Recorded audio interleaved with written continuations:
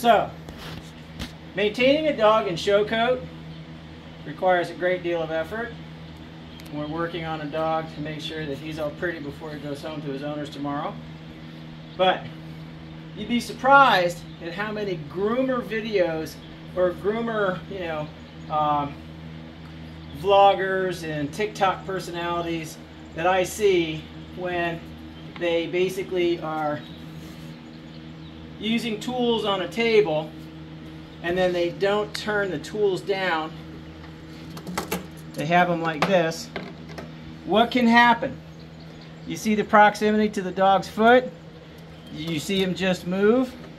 When you're grooming a dog with sharp tools or tools that could be potentially damaging to soft, tender things like toe pads and foot pads, you turn the tool over, or you have a side table that you put the tool on.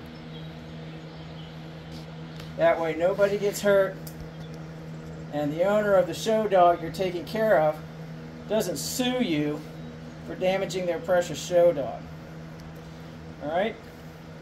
Now you can step backwards. Look at the dog. This is a Briard. He's just under 1.5 years old.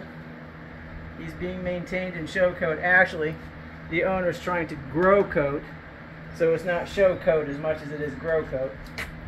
He had a bath and a detangling rinse, and now we're working through the coat in such a way that we can make sure that he stays mat free or de-mat.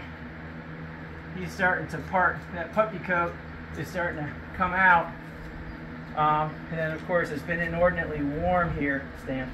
Stay. Cool thing I like about show dogs is they have scent. You don't have to worry too much about them not being appropriate on the table, because this is experience this dog has received since he was probably about 5 weeks old. And as a result, he's easy to manage in the tub. He's easy to manage on the table. He's easy to manage anywhere that requires physical care or physical attention. He can be handled by strangers. He can be groomed by strangers. I know, buddy. You got a little of a bit of stuff in your dingle area there, big guy.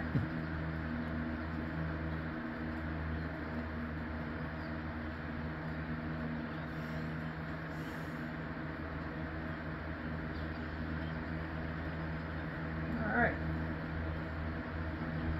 That's pretty much that. Next we're going to be doing toenails.